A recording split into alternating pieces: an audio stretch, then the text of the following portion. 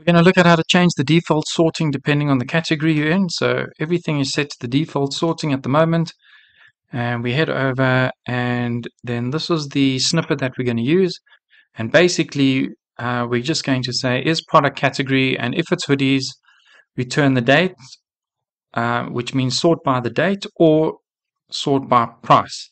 So only the hoodies category will be date, everything else will be price, and price is lowest to highest. So scroll down, I'm going to save and activate, head over to the website, and now I'm going to refresh, and you'll see the default sorting changes sorted by price, low to high. Going to head over to hoodies,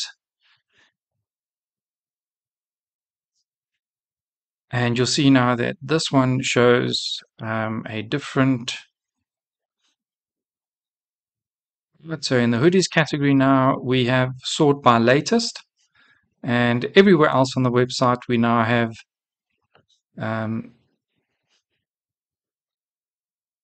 by the price. What we can also do is turn around and say if the category is in hoodies, then sort by date, and then sort hoodies by the price. So we're going to just flip that around.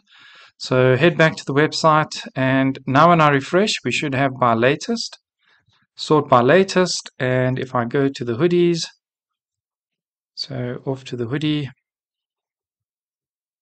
and hoodies should now be sorted by price. Sorted by price, low to high, that is correct.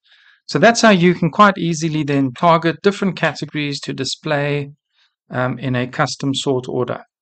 Thank you for watching. The code is in the first comment below.